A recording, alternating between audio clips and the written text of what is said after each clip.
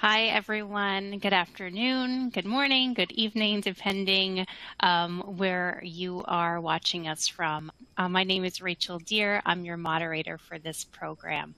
Welcome to COVID-19, Keeping Up with a Moving Target. Thanks so much for joining us. So at this point, I'd like to welcome our faculty, Dr. Vega and Dr. Ahonkhai. Thank you so much for your time, both of you. Thanks for having us. Thank you, Rachel. Okay, here are our faculty's disclosures. And this educational activity is supported by independent educational grant from Regeneron Pharmaceuticals. All activity content and materials have been developed solely by the planning committee members and faculty presenters. Here are learning objectives for today. So describe current management strategies and identify potential treatments for mild to moderate COVID-19. Evaluate best practices for managing patients with COVID-19 using monoclonal antibodies and other agents. Describe current management strategies and identify potential treatments for COVID-19 requiring hospitalization. And finally, assess the impact of COVID-19 on Black, Latinx, and American Indian, Alaska Native communities and the factors contributing to health disparities in these communities. And just a special note, all material presented today is current as of today, October 1st, 2021. Happy October, everyone. So for the most up-to-date guidance, please refer to the following NIH COVID-19 treatment guidelines here on this slide. So I'm going to turn it over to our faculty now. All right. Well, Rachel, thank you for the great introduction and for running through those questions. Those biologic agents are always difficult to pronounce, and I find it's like when you're speaking a foreign language, the faster you go, the better. So you just have to dive in and blow it, as you'll see me do in a couple minutes. But at least you're giving it, you get it over with quickly, maybe. So I'm Chuck Vega, and in Santa Ana, California, where I have my community health center, we have been affected by this latest wave of COVID-19. Which was, really kind of a surprise if you thought of our attitudes maybe late spring, early summer, when things were really looking better before the Delta variant started to spread. And so I've been seeing a lot more cases again after a nice lull, a much needed lull for everyone in our community. And most cases, I think it's important to remember, are managed as outpatients. So most patients do fit in that mild to moderate disease category. While I was telling Dr. Ahonkhai that I'll probably get 3 notices during this presentation that our emergency department is down for saturation, and we are very mindful about trying to keep patients out of the ED, out of the ICU, moving through so we can have those resources, because we had to practice stewardship again when we kind of thought we were through that. We can't. Most of the cases that we see are managed as outpatients, and we have some good tools to manage them. This slide's really helpful just as a refresher for the virology, the symptomatology, and where treatment can fit in when it comes to SARS-CoV-2. And so I'm not going to describe everything here. Just remember that patients still can get sicker in that second week, and that's where you see more of that inflammatory response to the infection kind of takes over in terms of driving symptoms, primarily dyspnea and hypoxia, which is what puts a lot of folks in the ED and the ICU. And so I'm just going to be talking about that stage. I'm going to be more focused on this early stage where you really want to initiate, just like you would say with influenza and other viral respiratory illnesses. The sooner you get treatment on board is better. And we have some options now for treating folks with more mild to moderate SARS-CoV-2 infection. Now, I'm always mindful as to who's at high risk. This grid has changed a lot, but it actually has been pretty stable over the past several months. And I'm not going to call out all the conditions, but in a meta-analysis, COPD was noted to be one of the highest risk conditions in terms of complications of COVID-19. Both type 1 and type 2 diabetes now have been, each are a risk factor. But interestingly, you would think that in general, for most folks, because I see patients with chronic kidney disease and diabetes and heart failure and COPD, and generally those effects are additive. So the more factors you have in an individual patient, the higher their risk goes. Interestingly, in one study, the presence of obesity didn't necessarily increase patients' risk for complications more than having type 2 diabetes alone. So that's one good thing to hold on to. But basically, in my practice, this is the folks I'm seeing every day. I manage a lot of chronic illness. So therefore, I'm constantly thinking that if my patients are going to get sick, with COVID-19, we need to act quickly to get treatment on board right away. And it's not just me who has to be aware of that, it's the patients too. So we really want to counsel patients and, of course, vaccinate everyone as much as possible. Another big group here that wasn't mentioned on that last chart was is folks of color. So American Indians, Alaska Natives, Latinx, Black individuals. Higher rates of COVID-19, higher rates of hospitalization, higher rates of mortality overall compared, with white adults. So we see this disparity, and I think there's been a lot made of this disparity. Speaking of the emergency department, we know that those same racial and ethnic groups are more likely to visit the emergency department, or more likely to have to go into the ED because of COVID-19. Why? Well, I think one thing that should be clear, and this is something that I know in my own family, is that there's a lack of access to care, particularly for Latinx, American Indian, Alaska Native, and Black communities. So they may not have a primary care to go to. The ED is essentially their source of care. So when you get really sick with mild to moderate illness, sick with more severe illness, go to the ED, because that's just the way it's been. Why are these rates of COVID-19 higher, and why are the outcomes worse among these racial and ethnic minorities? It has a lot to do with being frontline workers. It has a lot to do with living in crowded conditions. It has a lot to do, with not being able to practice good infection control. I've got, in some cases, 3 families in a 2-bedroom apartment living together, and try to isolate in that kind of situation. It's impossible. So I think one thing I really want to drive home with these, and we'll present some more data on disparities around COVID-19 later.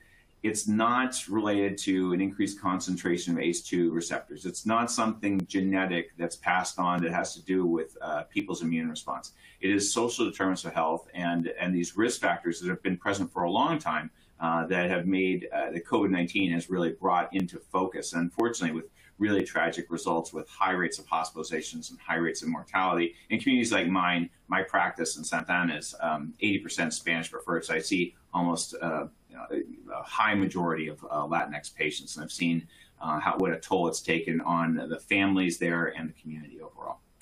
So let's focus on what we can do in terms of ambulatory patients. I don't have this is not new to many of you who manage folks with COVID-19, and the rules regarding isolation have stayed generally the same. I really want to have everybody have a pulse oximeter at home who has COVID-19. They're impossible to get. Let's see, this time of year, a year ago, they were starting to finally become more available because it took a while to manufacture enough to get out there. They were not around in summer of 2020. It was impossible to get them unless you were discharged with one from the hospital, which wasn't an ideal way to go either, meaning you were hospitalized.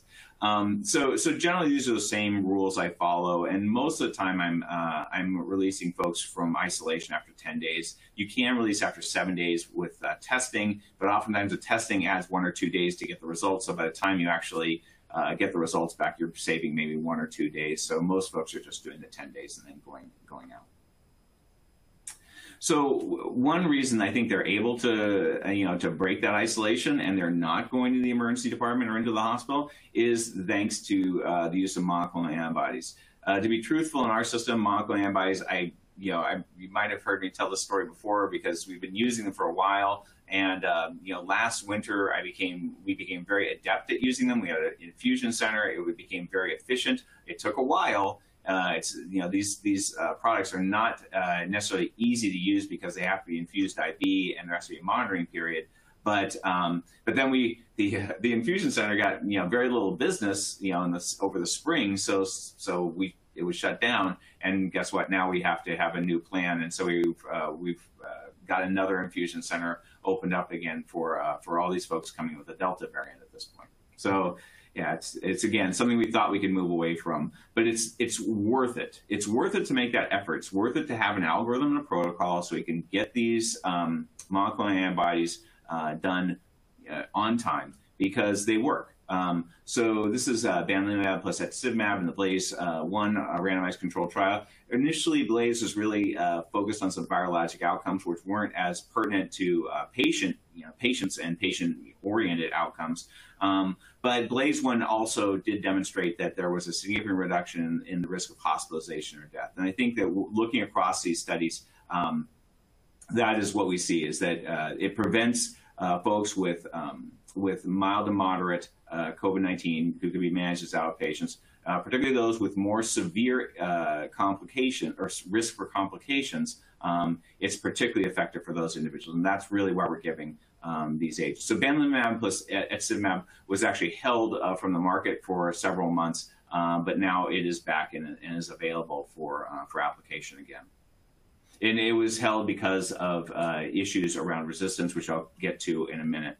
Casirivimab plus nivolumab was not held. And another thing I'll note about these trials is just because you go where the patients are, and these trials actually have some pretty good diversity numbers. I think they more reflect our community in general, and they certainly reflect more of the population that has COVID-19, which is Hispanic and Black. So again, with casirivimab plus nivolumab, you can see at either dose, there was a good risk reduction in the risk of hospitalization or death. There was also a reduction in terms of the duration of symptoms, like 4 days, which is pretty good. In June, the emergency use authorization, or EUA, was extended to allow for this lower dose of casirivimab plus nivolumab. And very importantly, in cases where you don't have an infusion center, you don't have the setup, it can be administered subQ if necessary. Patients still have to be monitored, but I think that's a big jump forward, particularly for really under-resourced centers where you don't have, say, a hospital or any kind of place where you could give an IV infusion around for 100 miles. That could be a potential lifesaver for patients. And the third option is sotrovimab. So this is one that came on a little bit later. It's not a combination product, it's just sotrovimab, and its data are similar to the others in terms of a diverse population with a lower risk of hospitalization or death associated with prompt application of the monoclonal antibody. This study was actually stopped early because of a clear demonstration of efficacy. And the research is ongoing. We need to be able to keep up with this moving target because as new variants are presented, as SARS-CoV-2 mutates, there are differences in the way we can apply these different monoclonal antibodies. But right now, they do seem to work.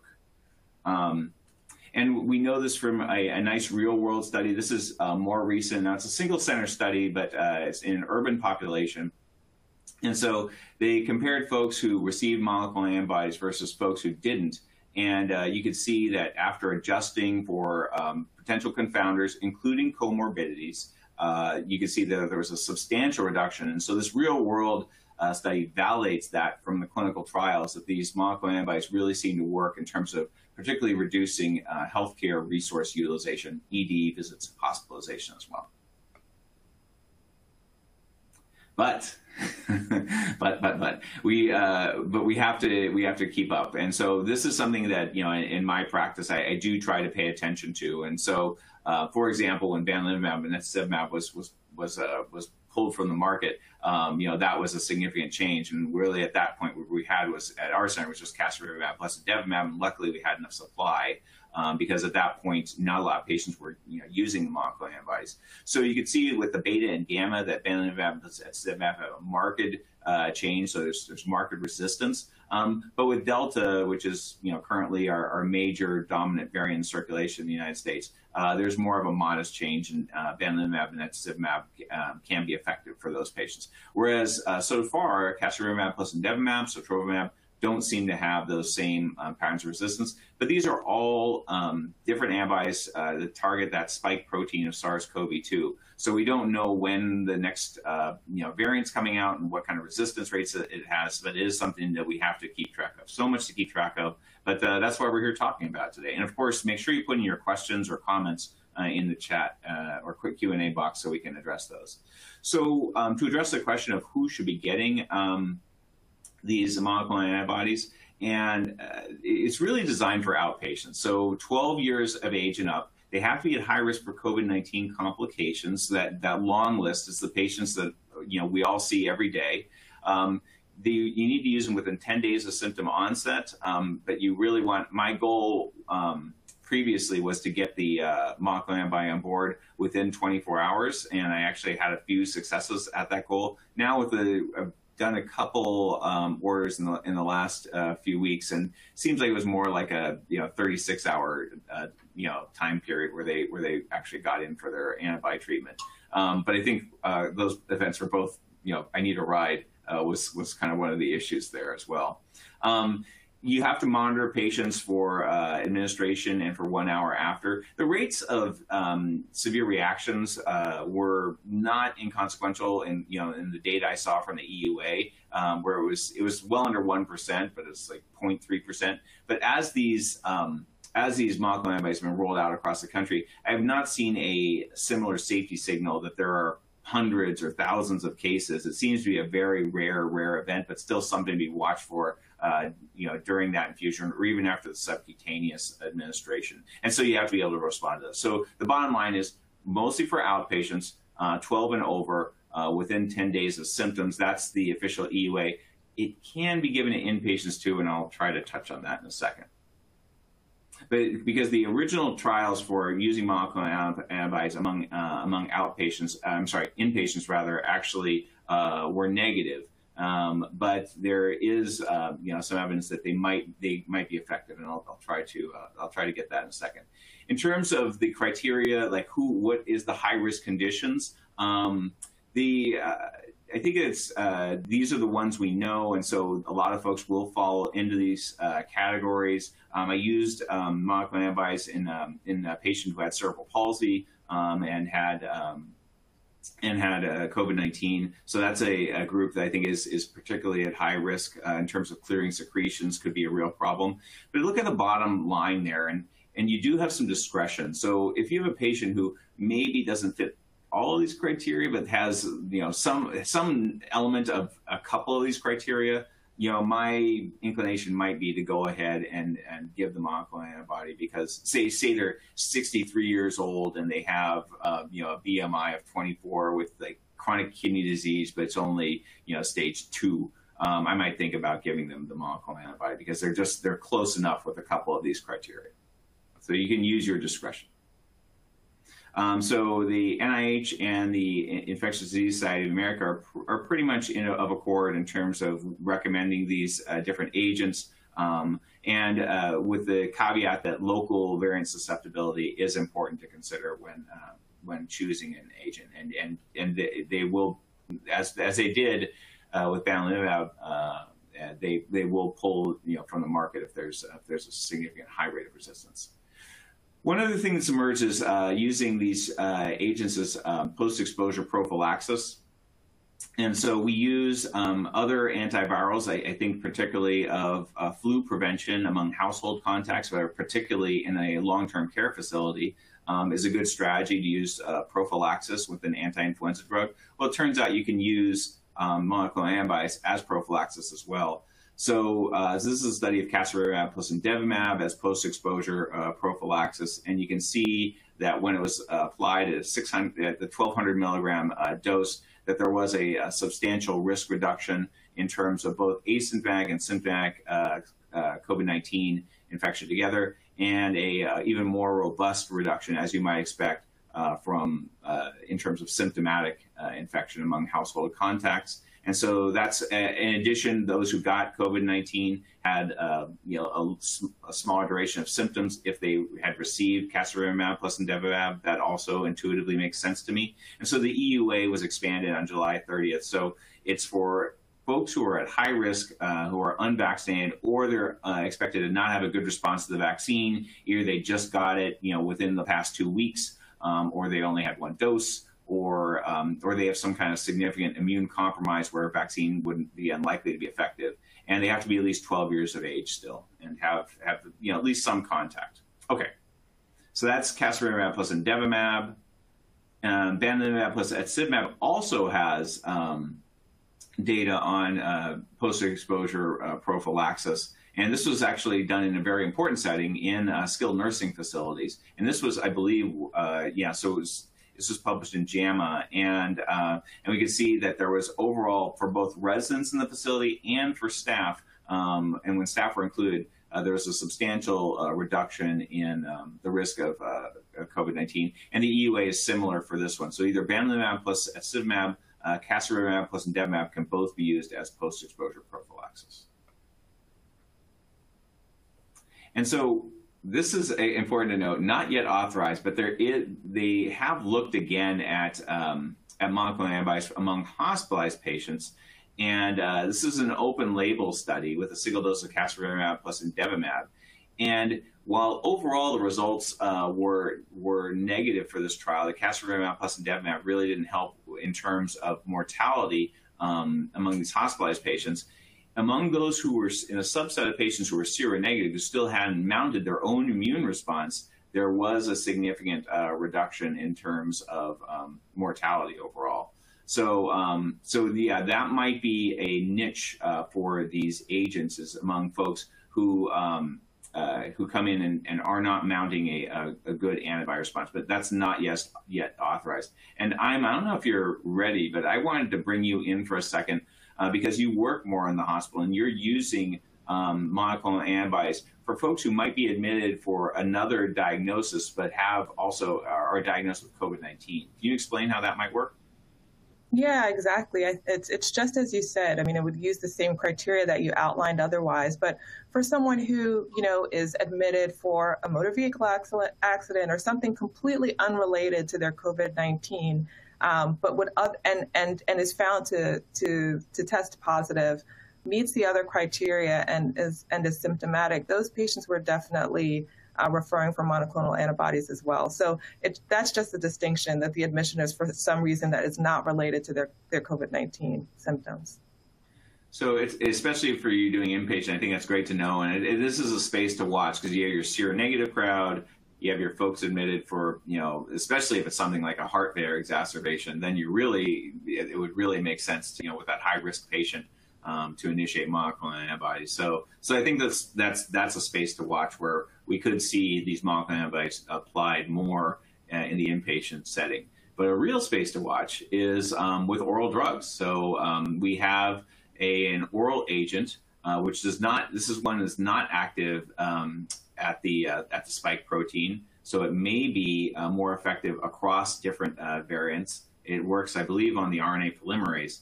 And it's called molnupiravir, and it just released data this morning on its trial. 775 outpatients, at least one risk factor for severe disease, and I believe these patients were unvaccinated, and they had COVID-19. They take it; it's a 5-day course, and overall, what they found was less risk for hospitalization or death in the molnupiravir group versus the placebo group, about a 50% reduction overall.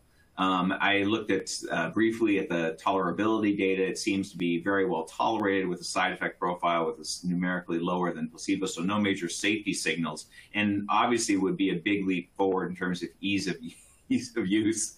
Sorry, I'm thinking about our first protocol that I got for monoclonal antibodies, which was 4 pages long. I'm just like, oh gosh, no. We did streamline. We did get it down. Then we kind of went backwards. Now we're back again. And so yeah, this is something that my understanding is that they will be applying for an emergency use authorization, and that they're actually pre-manufacturing molnupiravir. So this is something we might be able to start applying within the next couple months. Certainly by the end of 2021 is, I think, the expectation here. So this is pretty exciting. So it's a pretty exciting time when we think about all these different agents that are available to treat that majority of patients with more mild to moderate illness. But you just remember, these are the outpatient side. It's for folks with high risk of complications, and they have to be at least 12. And we'll see, and of course, things will evolve from there. That said, despite our best efforts and my paternalistic attitude, where I never want any of my patients to go to the ED or the hospital ever, we still see patients who get admitted, and luckily we've got great people like Ima to help take care of them. And so I'm going to hand off this part of the talk to her. Okay, great. Thanks so much, Dr. Vega. So we are going to switch now to talk about hospitalized patients, and first review the data on antivirals. So this is, oh, let me advance the slide here. Okay. So first we'll start with talking about remdesivir, and this was kind of, one of the first things we heard about in terms of treatment options for hospitalized patients with COVID-19. The data for its use comes from the ACT trial, and this was a multi-site, multi-country randomized control trial that looked at remdesivir versus placebo. And you can see, as this slide highlights here, that the primary endpoint was time to recovery. And so patients who got randomized to remdesivir had a recovery time of 10 days versus 15. When they looked at mortality, it seemed like there was mortality benefit at day 15 from remdesivir, but that was not persistent. So by day 29, there was no longer mortality benefit from in those people who received remdesivir. So we'll go on to look at this a little bit more. So this slide here looks at the rate of recovery from those in the treatment group, the remdesivir group in blue, versus placebo in red, and in days on that x-axis. So you can see, that there's no overlap there in those two groups. So there's a distinct difference in their outcomes, with the proportion of recovery sooner higher in that blue remdesivir group.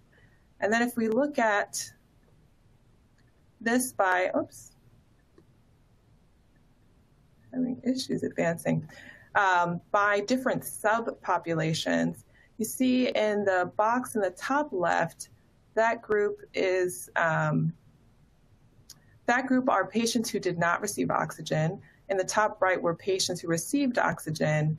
And then D in the bottom left is patients who received high flow oxygen or non-invasive. And then the bottom right is mechanical ventilation or ECMO. So importantly, you can just see from the pictures that the group in the top right, those who were receiving oxygen, had the most benefit from remdesivir.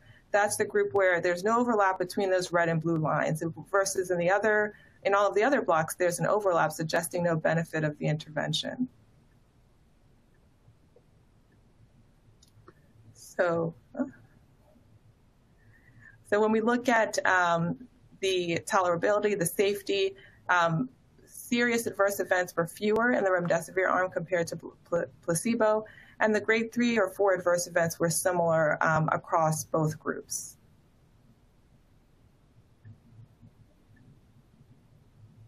So here we look at the guidelines from NIH and IDSA, which shows, definitely just coming straight from the data, patients who are hospitalized and requiring supplemental oxygen are the ones in whom we should be thinking about remdesivir. So not patients who are on invasive mechanical ventilation or an ECMO, and that's true from both groups. So now we'll move on to talk about the immunomodulators, where we have a couple of treatment options. And so the first is dexamethasone in the recovery trial. So really, this all came about from the observation that there were a subgroup of patients who had a really severe, wildly inflammatory immune response to SARS-CoV-2 that resulted in really elevated inflammatory markers and clinical course that was pretty dramatic in that regard. And so, of course, the thought was, how can we control this inflammation? Let's look at dexamethasone. So in this recovery trial, patients were randomized 2-to-1 to get dexamethasone versus control. And it was actually stopped early because of the benefit seen. So if you can see from the bars on the right that with an outcome of 28-day mortality, patients who got dexamethasone had lower mortality overall. And then in the subgroup of patients who received mechanical ventilation and who were on oxygen but not receiving mechanical ventilation, each of these groups showed benefit from dexamethasone. But then you can see in that last pair of bars on the right that patients who were not on oxygen actually had a trend towards worsening mortality who received dexamethasone. So again, this kind of highlights the role for dexamethasone among patients who had more severe illness and were requiring oxygen supplementation. So this is a forest plot highlighting data from a meta-analysis that was published in JAMA. This looked at 7 randomized controlled trials that were studying steroid use. And this was helpful because they looked at not just dexamethasone, but 3 different steroid types, as outlined here. And you can see from this, and it's also included patients who were in the ICU, who were on mechanical ventilation, and or who required at least 6 liters of supplemental O2. So whether patients received dexamethasone, hydrocortisone, methylprednisone, that was compared to usual care or placebo. You can see that almost all of the results favor steroid use. So the bars are kind of to the left of the odds ratio of 1 there, and that the overall effect of this intervention for mortality benefit was a 34% reduction in mortality. So cumulatively kind of building evidence for the use of dexamethasone or steroids. Okay, now moving on to IL-6 inhibitors. So IL-6 or interleukin-6 is a cytokine that's released in response to infection, and it stimulates a number of inflammatory pathways as a part of this acute phase response. So again, thinking about this subgroup of patients who had a really robust inflammatory response to their infection, and then severe multi-organ damage as a result of that. So IL-6 inhibitors, including tocilizumab and sarilumab, are monoclonal antibodies that target IL-6 receptors and are used to treat these inflammatory conditions. So this REMCAP trial, a pragmatic trial, was an RCT that looked at a number of different types of interventions, but we'll summarize here tocilizumab and sarilumab compared to control conditions. So they enrolled patients who were on at least high-flow nasal cannula and less than a day in the ICU. So these are people who rapidly escalated, worsening clinical course and had not yet been in the ICU for very long. The primary endpoint in this study was combined mortality or days free of organ support.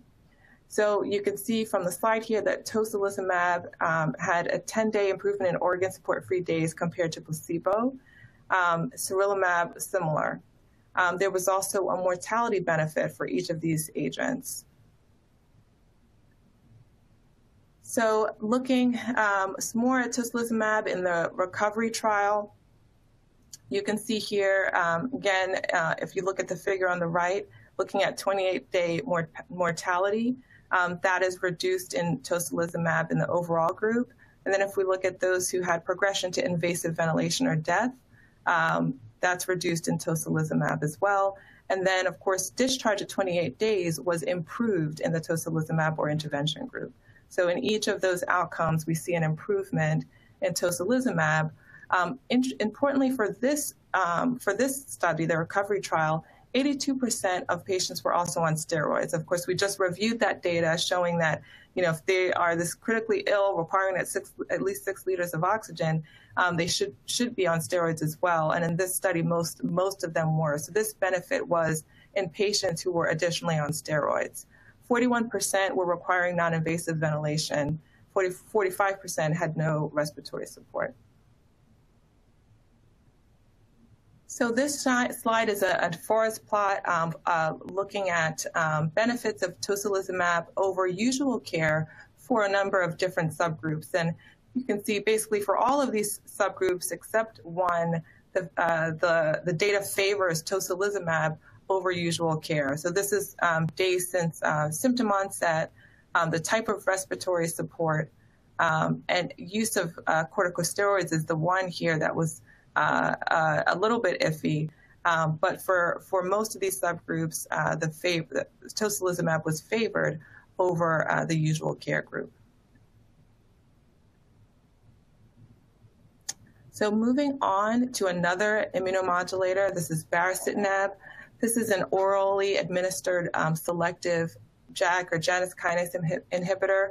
This was actually predicted to work based on artificial intelligence algorithms that identify potential drug targets for SARS-CoV-2. And this is another agent that impacts signaling pathways of cytokines that are thought to be elevated in severe COVID-19. This was studied, has been studied in more than one big trial. The ACT-2 trial, which looked at found improved time to recovery when baricitinib was given with remdesivir in patients who required supplemental oxygen. This did not include patients who were mechanically ventilated. And additionally, this study did not look at the effect of baricitinib with corticosteroids.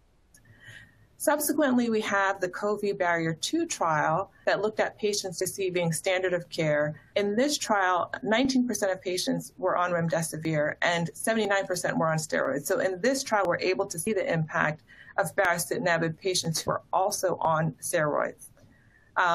See here, the primary endpoint from that study was death or progression to heart failure and ventilation or ECMO. Secondary endpoint was all-cause mortality. So the 28-day mortality, there's a 38% risk reduction there in baricitinib compared to placebo. So what are the recommendations for the use of baricitinib and tocilizumab? And that's what's summarized here on this slide, the NIH and IDSA guidelines. So again, we're thinking about hospitalized patients who are ill. They are requiring oxygen, and they are rapidly declining on oxygen. So these are the patients to think about pulling these agents. So the NIH says for hospitalized patients, add baricitinib or tocilizumab to dexamethasone alone or dexamethasone plus remdesivir. Again, these patients would have qualified for remdesivir or dex based on requiring oxygen. Additionally, for those are on non-invasive mechanical ventilation who are having progressive disease and evidence of inflammation, most protocols are really identifying that inflammation using the CRP cutoff of 75. NIH is also saying for patients who are requiring invasive mechanical ventilation or ECMO to use the tocilizumab. So patients who are in kind of the severest circumstance requiring mechanical ventilation, that's when you could pull the tocilizumab over baricitinib. IDSA recommendations are similar. These are, of course, patients who are requiring a substantial amount of O2, high flow, or non-invasive ventilation at minimum. This is another slide just looking at kind of a graphic to how you escalate therapy for inpatients. So if you're hospitalized but not requiring supplemental oxygen, no need for dexamethasone. In fact, you might do worse if we had administered dexamethasone or other steroids. The data for remdesivir is plus minus. If you're hospitalized and requiring supplemental oxygen, remdesivir and dexamethasone are indicated by the data. If you're hospitalized and requiring high flow O2 or non-invasive ventilation, that's now where we can add to dexamethasone and remdesivir baricitinib or tocilizumab. Okay, those are the patients who are, you can think of patients who are worsening on that initial dexamethasone remdesivir to escalate to add baricitinib or toci. And then for patients who are hospitalized and in the most severe instance requiring invasive mechanical ventilation on ECMO, this is where we have data to support tocilizumab in addition to the additional interventions that we already described. So that is inpatient management in a nutshell for these patients who can be so critically ill with COVID-19. So now we're going to switch back to talking about what Dr. Vega introduced earlier in the disparities that are still existing in the treatment and outcomes of SARS-CoV-2. As Dr. Vega mentioned, in his practice, and we're seeing this all over the world, we saw this slide at the beginning of this talk, devastating disparities still really persist, especially for racial and ethnic minorities, particularly Black and Latinx communities across the United States. Oops. So this is one study from Milwaukee highlighting some of this data, a large academic center. During the early phase of the pandemic, it was conducted back in March of 2020, and they found that Blacks had more comorbidities. Blacks who were admitted with COVID had greater than or equal to, a higher proportion had greater than or equal to 3 comorbidities, were more likely to be impoverished. And then Blacks had a higher risk of testing positive for COVID and being hospitalized with COVID, as you can see. However, they also found that neither race nor poverty was associated with death or mechanical ventilation. So this is kind of a premise to the idea that there's something about perhaps the environment, the risk factors that are playing a role in increasing the risk of disease and hospitalization from disease. Yeah, thank you, Dr. Ahonkhai. That data is really disturbing and sad. But at the same time, it looked like at the end of the day, when patients were hospitalized, there really wasn't a difference based on race. We know that there is unequal care out there for things like kidney stones and long bone fractures. Black patients are less likely to get adequate pain control. For coronary revascularization procedures, Black patients tend to be at the end of the line for those compared with white patients. So we know there's these disparities in care in real world situations. You know, does that affect COVID-19? Well, this is a study looking at a Medicare database that suggests the answer is yes. So Black patients, not surprisingly, in the unadjusted analyses, had a higher risk for mortality. They have higher rates of hypertension and diabetes compared with white patients. So that's that, unfortunately, is something that makes sense. Usually when there's adjustment, however, for comorbidities and socioeconomic status and some of those social determinants, there you can see these things even out. In fact, in this case, it went the opposite way. So after adjustment, there was even a stronger association with being Black and dying from COVID-19, which is very disturbing. And the authors of the paper drilled down and they found that certain hospitals really weren't sticking to maybe the protocols that Dr. Ahonkhai just espoused, and sticking to those evidence-based protocols, and that Black patients were potentially less likely to receive that kind of care, and that's been borne out in other studies as well. So that's the first study that I've seen that actually implicated us healthcare providers as part of the problem in promoting these disparities. But this is more data, a retrospective cohort study looking at individuals who are adults who are inpatient who received those potentially life-saving therapies for severe COVID-19, dexamethasone, rates of remdesivir use, also lower. And so I think it's very important that regardless of patient's background, we want to try to stick to those protocols as much as possible. I think that keeps us away from acting on potential implicit bias. And there are cases, of course, no matter what the background of your patient is, that you're going to deviate from those protocols, because of kidney disease or patient autonomy, what have you. Of course, that decision making between you and your patient takes precedence. But I always find that when I deviate from those protocols, if I'm thinking about the evidence-based plans of care and that best care, that the care that's espoused for that individual patient, at least I have to think about it and I have to understand why I might be deviating, because we're taking the wrong track with our Black patients right now, and this needs to stop. And I'll hand it back to you. I'm going to talk about social determinants. Yeah, thank you. That's a great summary, and I think exactly that's why these protocols and algorithms exist, so that we, can take our, personal bias out of the equation and stick to what the data are telling us. So this is an important slide that just really highlights that there are a number of different determinants of health and health outcomes. Some of them are highlighted here, and they're estimates that about 40% of health outcomes are determined by behavioral patterns, only 30% by genetic predispositions, 15% by social circumstances, 10% by healthcare related factors. This 40% behavioral patterns is interesting because we then kind of ascribe some of those to, of course, what the patients are doing or not doing. But I really like to also think about this from a different lens, a different framework, because we recognize that even though behavioral patterns are very much attributable to what a person decides to do, those are even framed within the context of the environment that that individual lives in, and social structures which they may or may not have control over. So this is another way to conceive of the social determinants of health. It's really kind of everything around us that can impact our health outcomes.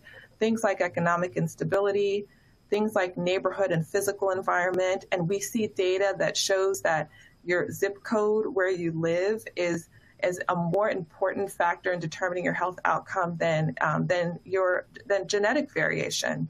Education, of course, health literacy is a really important outcome. Food insecurity, and any provider can tell you, or any patient can tell you, if a patient is hungry, they're not going to talk to you about any other health issue, about taking some pill or taking some test. Same thing for housing. Community and social context are important. The environment, how integrated it is, what kind of discrimination or daily stresses are people living with. And then, of course, there are many factors of the healthcare system. Dr. Vega mentioned some that are related to provider bias and how provider care is delivered, some related to access, quality of care. All of these are really important determinants of health outcomes. And this is what we think these social determinants are driving a lot of the disparities that we're seeing in racial and ethnic minorities. So this slide comes from Kaiser Family Foundation data, and is highlighting the proportion of patients of individuals, not patients, sorry, receiving more than one vaccine dose by race through the end of September. And we can see, of course, disparities here. We've heard a lot in the media and in the data around vaccine hesitancy in different groups. A lot of variables going into this, including social determinants of health, including things like access, including things like environment and trust in the healthcare community. But what you can see here, importantly, is that there remain disparities in the proportion of different populations vaccinated by race, ethnicity. And if we don't close those gaps in vaccination, then the gaps in care outcomes will continue to persist.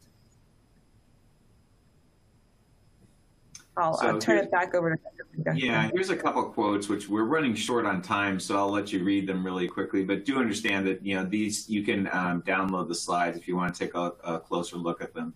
But I think they hit home with regards to the fact that these disparities are quite real, and this is not new. For those of us who've been practicing in communities of color for some time, we've seen these same stories before. It's just with such a crisis as a pandemic, it becomes a lot more acute and a lot more terrible. All right.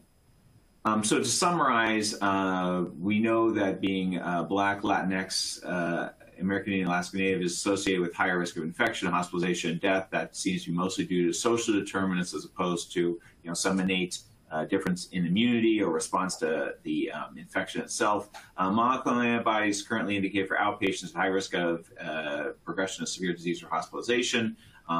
Remdesivir is FDA approved for all hospitalized patients. It's more effective in patients who are receiving oxygen, but not on mechanical ventilation or ECMO. And you want to administer some of these treatments, I'd say, including remdesivir, as soon as possible. Don't wait. And dexamethasone has been associated with lower mortality rates among patients with severe or critical COVID-19, not routinely used for outpatients. I saw a question that came in. So before we move on, I just want to give space because I think it's one thing to talk about these disparities. It's another thing to actually hear story from a patient who's actually lived with this. And it's a pretty dramatic story. So let's take a minute to watch this. It drives some points home. I really was feeling bad and I knew something was wrong. So when I did wake up that Friday morning, I drove myself to the ER. The doctor came and she said, "We can send you home on some oral antibiotics." I said, "If I stay here, will I get the antibiotics IV?" And she said, "Yes." And I said, "I think I want to stay." But I did that because I was scared. The nurse that was taking care of me that day, I requested to her that she contact the doctor because I had been on every antibiotic and my temperature was still 104. And he said, "We're going to test you for a respiratory panel, we're going to test you for HIV, and we're going to test you for the coronavirus." I just hear someone screaming in the hallway. And I told my girlfriend, I said, "That's my mom." So my girlfriend gets up to see, was that really my mom?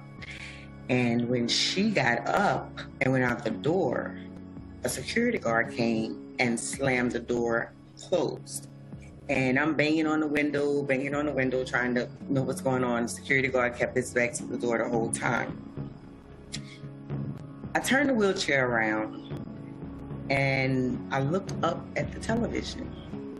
We are told, in fact, that there is a person who is being treated in New Orleans that is from Jefferson Parish right now. This is a person who has contracted the coronavirus. They are from Jefferson Parish, but again, they are at the VA hospital in New Orleans getting treatment right now.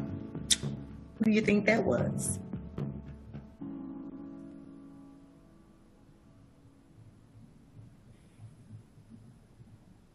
All right, so yeah, it's just a powerful story, and yeah, I appreciate Kim being brave enough to tell it, and that we could share it today. Okay, great. So let's move on to our Q&A portion. The first question, for COVID outpatient, please describe what clinical situation you would prescribe dexamethasone. Right, so dexamethasone could potentially, blunt your immune response to infection. So we don't want to use it routinely. It has been shown for more critically ill patients to be effective. But there is one situation I think about using corticosteroids, and I've seen this situation. COVID-19, exacerbation of asthma or COPD. That's always the question. It's such a common thing for folks to come in with a viral respiratory illness as causing exacerbation of those chronic respiratory illnesses. And to me, the question is always steroids or no steroids. And so I've used it in a couple times with, of course, the prednisone, not Dex, and just because they were doing worse, I could tell with their asthma or COPD. So that's the one situation where I think it might be okay for an outpatient. Okay. We have another question. If the new Merck drug gets approved, how will that impact MAB use? I'm going to go ahead. Yeah, no, I think that will be a game changer. It's an oral drug. It will be, as Dr. Vega was alluding to, logistically a lot easier to administer. And, I think this is early data. We'll still have to get, some more, the population that was studied was a little bit more selective as is expected for these initial trials. But I think it will be a game changer in allowing us to, hopefully administer this more widely for people who meet indications with mild diseases on an outpatient basis. Okay, and we're just a little over time, so we're just going to answer one last question. I think a very timely one. Do you think we will see another variant this fall going into winter? It's hard to say. Yeah, go ahead. Go ahead. Well, I'll start because you actually know the answer. You might have a much more educated answer. I'm going to say I don't know that. But what I do know is I expect a rebound for flu this year, at least to some degree. I hope it's low, but, with fewer people wearing masks and going out and about, with less distancing. Flu vaccine is really important. I'm running into a ton of apathy. Nobody wants to talk about vaccines anymore, but really try to vaccinate because we can assume we had such a low flu season last year. There's a lot of folks who are really unprotected right now against flu, so it could be bad. Let's try to get vaccinations in arms now for flu and for COVID. And please take it away. No, I would, amplify everything you just said. I mean, we see normally anywhere between like 10 and 50 million flu cases a year. Last year, it was like a couple thousand. And that's because of all of the unique circumstances of being on lockdown, being at home, wearing masks, social distancing, most of which we are not doing. So having co-infection with two, respiratory illnesses is possible in any season. If that's COVID and flu, the consequences could be dire. So definitely get encouraged at the flu vaccination. The CDC does track variants of interest, and there's nothing that's coming up, to the specter of, variants of concern at this time, other than the Delta variant that we're all very familiar with. Hopefully that stays the case, but that is up to date on the CDC website. If you want to follow there, you'll be able to get that information. Okay, great. I think that's a great question to wrap up with. So Dr. Ahonkhai and Dr. Vega, thank you both so much for your time today. As always, great, important information. And thank you to our audience. If you'd like to claim credit, please click the claim credit button that will appear when the webcast ends. And please be on the lookout for our 30-day survey, and you'll receive that via email. We thank you so much for joining us, and have a great day. Thank you, Dr. Vega and Dr. Ahonkhai. Thanks again. Thank y'all. Stay well. Bye-bye.